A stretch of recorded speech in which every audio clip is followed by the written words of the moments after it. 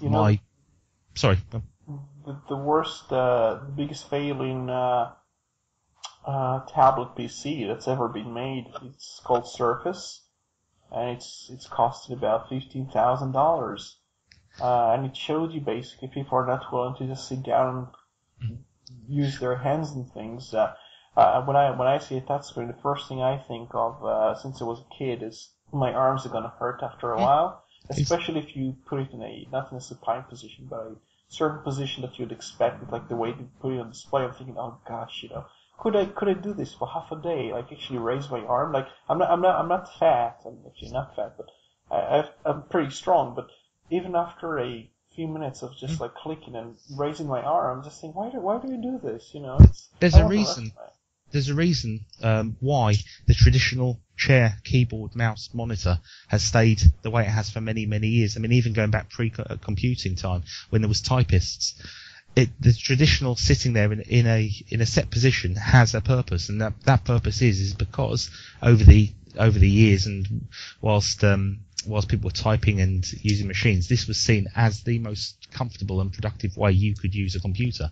The iPads and all these tablets, you can hold them up like a newspaper, you can sit down with them, but then for physical working, I cannot see any advantage in doing anything productive on them, in terms of what I might be requiring in my use of a tablet, which is why the netbook is the lesser of two evils. It's smaller, yes, fair enough, I don't have the same functionality as I do on my desktop, because purely it's not as high spec as my desktop machine is, but I can get things done, and it's traditional enough in its layout in order for me to be comfortable and be relatively productive on it.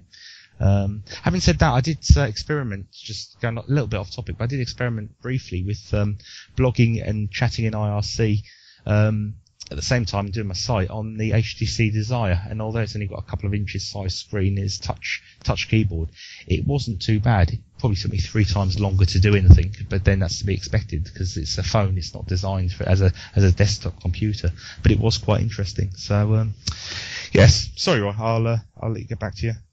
Yeah, well, the way I use the computer is more like a TV now, so I kind of sit back and sometimes even lie down. If I just read something, I can do that too. But the usage of a computer, people try and paint this picture of people using tablets lying on a couch, and I don't know what they're supposed to be doing.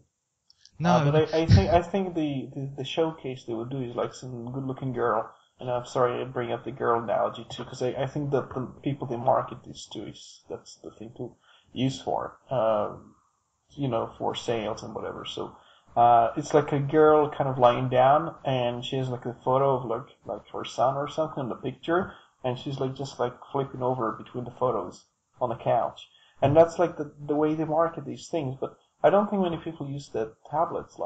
I don't think that's what they do. Like sit down and watch albums with computer. Originally, the purpose of just using a computer is to actually have some input and stuff and actually interact with things like text. So if you sit down and use a tablet, how do you type? Because you need to have one hand actually holding the thing. And what do you click on? Like, how do you use the thing? If you're browsing the internet also, you need some second hand or something like browse and kind of scroll at the same time. And I don't know.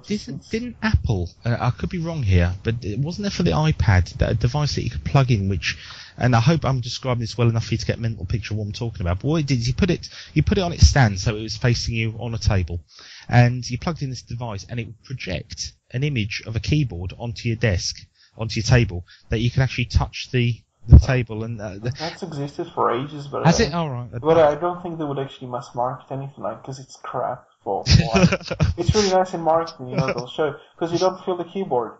As far as you can think about it, if you move a few inches to the left, okay, and you carry on typing your sentence, how do you know that you haven't been moved aside?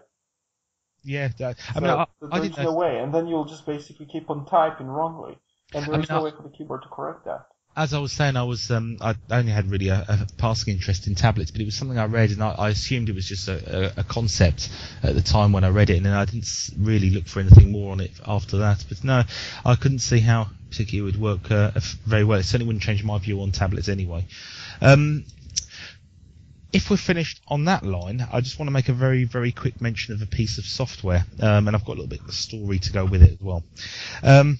My wife has a massive collection of movies and books, and she was looking for a way to catalogue them. Now in Linux and with free and open source software, there's plenty of alternatives and packages out there to catalogue your collections, and I think in this age, even with digital downloads, people are building up massive libraries of material.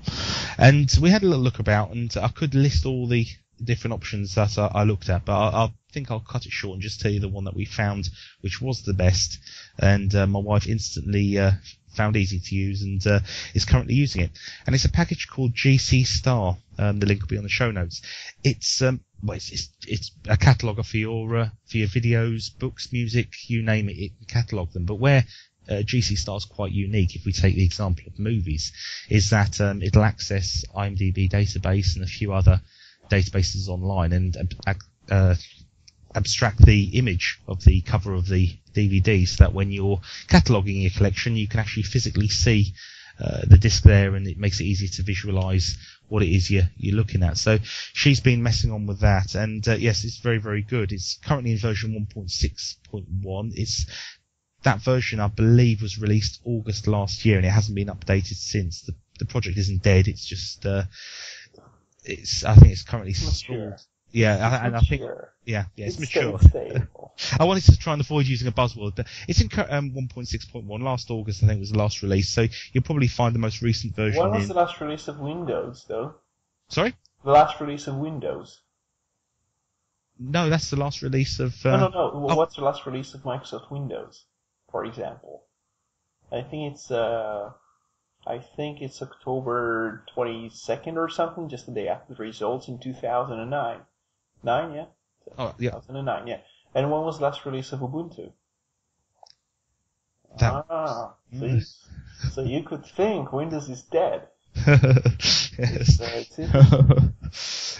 Anyway, after that distraction of Royce, he's thrown me off a bit. Yeah, this GC Star, I don't need to bang on about it. It's a very, very simple package, though, and the fact that my good wife can sit down with a brand new package and instantly use it, it shows at least that it's very intuitive and very self-explanatory. Really, really great project. I strongly suggest you, if you can, to support it in any way you can, because it handles a plethora of different mediums and different collections that you can do, for everything from comic books to board games, wines even. Really, really good. So the link will be on the show notes, and check it out. I thought I'd just mention it. I've heard it before. I've heard about it before several times. It's pretty well known. Yeah, it's an amalgamation of another couple of projects. I believe the movies database software, whatever that was called, was a previous project that got amalgamated into GC Star as being a sort of collection of catalogers. And no, it's very, very good. So yes, so that will be available in the show notes. I'm going to make a very patent type of note about, you call it an alternative at some stage, and that's just the case where I think we have to be careful about vocabulary, because a lot of people will say, what does Linux offer in terms of alternatives? And I say, alternatives to what? Linux is not a reactionary thing. Like, it's just got applications to do things. And you could actually look the other way. I mean, if I use Windows, say, what's going to burn CDs in a decent way? And I'm thinking, what's the alternative to K3B? So we kind of play along with the notion that Linux is just trying to copy something else and has to try and replace something different. And then we highlight the stereotype that Linux is just like a second-class citizen trying to implement things that already exist, and also it usually implies that the Linux things are less good. So you might say, what is Firefox? It's an alternative to Internet Explorer. So it kind of sounds like, Firefox is like, if you don't really have the full thing, you could have something else. Like, no, it's a fair comment. It does sound like the second cousin of the original product, which would be Internet Explorer. When you say alternative, it's something I hadn't actually considered before, to be honest with you. And yes, it's looking at it in that respect, it certainly does seem a bad choice of words. And And lots of people Unfortunately, think, I think though, I think in the mindset of the hundreds and hundreds of thousands of users around the world that believe that Microsoft is the only supplier of software for a PC. Yeah, I was think gonna say something about that the word. People say word processor, and it's not the only thing you can call a typing input layout program. And lots of people still say PowerPoint